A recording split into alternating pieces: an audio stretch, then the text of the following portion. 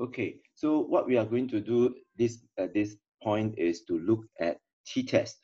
So t-test is to test whether it's the average of two samples, is it statistically different from each other. Okay, so let us just write down. In this case, for example, if I want to do if I want to test the null hypothesis, is that the average marks for English equals to the average marks, okay, for Chinese. Okay, so the alternate hypothesis will be the average marks for English is not equals to the average marks of Chinese. So we have our set of 10 students here, the English marks and the Chinese marks. So are they comparable? Okay. Now, t-test, there are 3 different versions. Okay, let me just write down. There are actually 3 different types of t-test. Okay, what are the 3 different types? The first one is known as a paired t-test. The second one is your two samples t-test with, or rather assuming, equal variance. And then you have the third one, which is your two samples t-test without assuming equal variance or assuming non-equal variance. Okay, so two sample t-test assuming unequal variance. Okay, so these are 3 different types. So how do we do that? Okay, number one is you can actually look at the variance. So you can actually look at the variance is just the square of standard deviation. So we can actually find the standard deviation of these English and Chinese marks. So standard deviation, use the standard deviation S.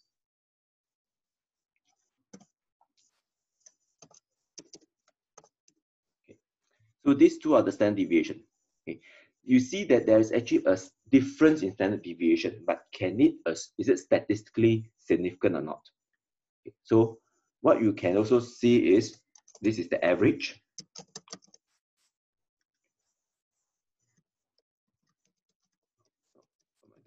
Average.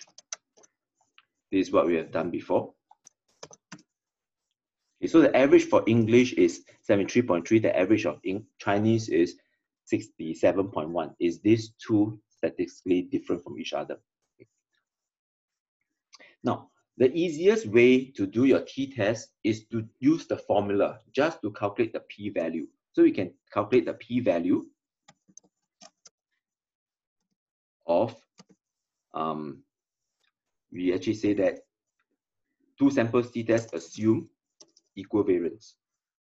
Value for two samples assuming equal variance.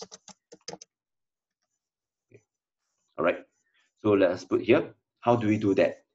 The function or the formula is using t-test. Now you realize that if I go here, there's actually 4 options, or rather four items that you need to put in, 4 parameters that you put in. Array 1 is one of the data set or one of the samples. Array 2 is another sample. So now array 1 I have for English, array 2 I have for Chinese. The tail is, do I want to do a 1-tail test or 2-tail test? Usually we want to do a 2-tail test. Okay. Number, just look at it here. It tells you that 1 is paired t-test, 2 is assuming equal variance, and 3 is assuming unequal variance. So we want to use 2, assuming equal variance. So we take 2.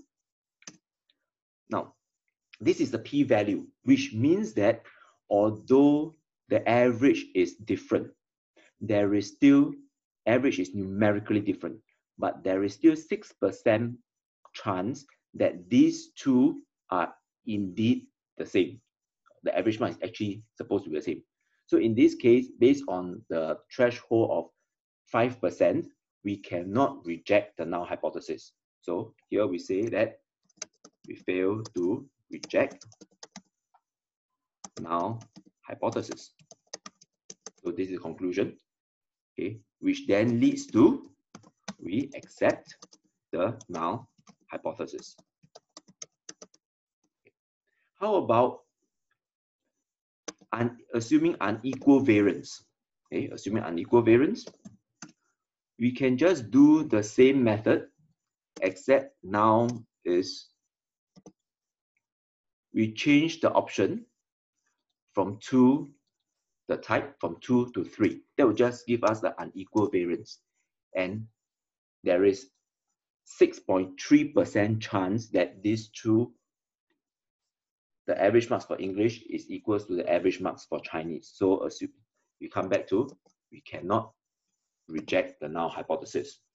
You will realize that when you do t-test, if you can assume equal variance, the p-value, the probability value will always be lower than assuming unequal variance. So how about paired t-test? Because each row is one student, so there's a pairing. This is John, this is also John. So there's also a pairing effect. So we can actually do a paired t-test as well. Okay. So paired t-test, the p-value, oops.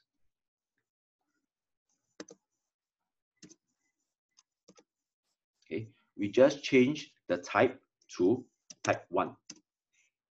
Now, even on paired t-test, it is actually 11% chance that the null hypothesis is correct. So same thing, we cannot reject the null hypothesis. Okay, so this is using formula. Can we do the same using the data analysis tab? Of course, there's no problem with that. So let me just pull this out a little bit.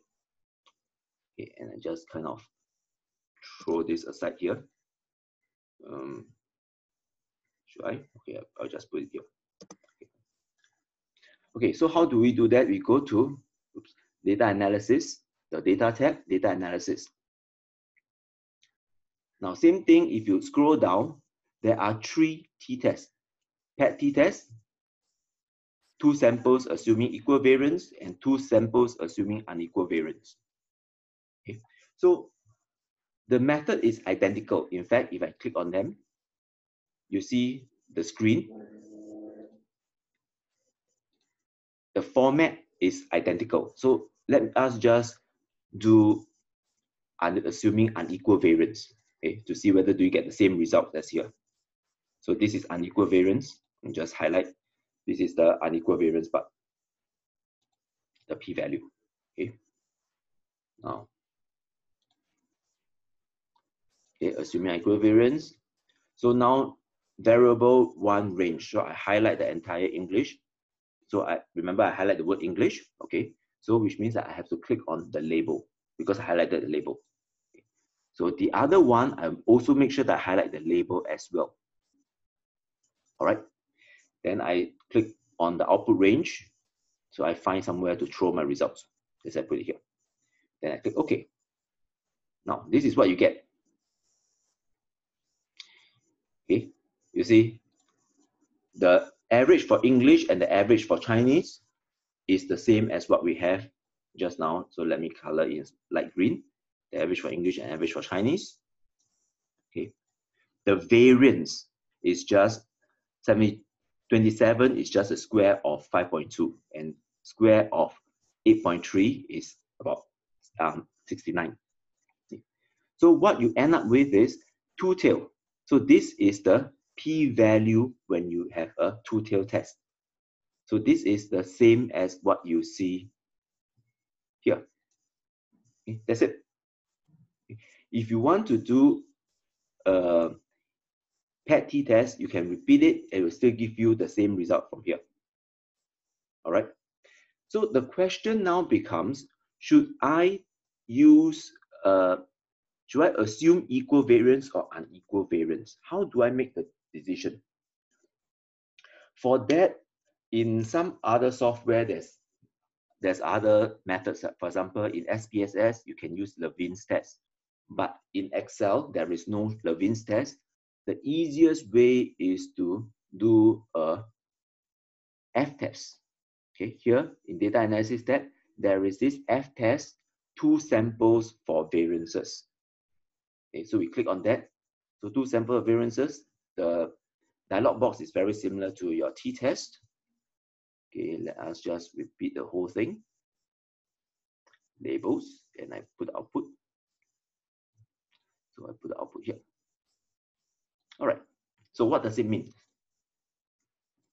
Okay. It means that although there is a significant variance, but there is still 0.9% chance that the null hypothesis is true, which means that the two variances, these two variances may actually be the same. Therefore, using this result, we can actually do a t-test assuming equal variance. However, if you do not want to go through this step to test for the variances, the equality of variances, simply assume unequal variance. That is also fine. All right, that's all for now. See you again.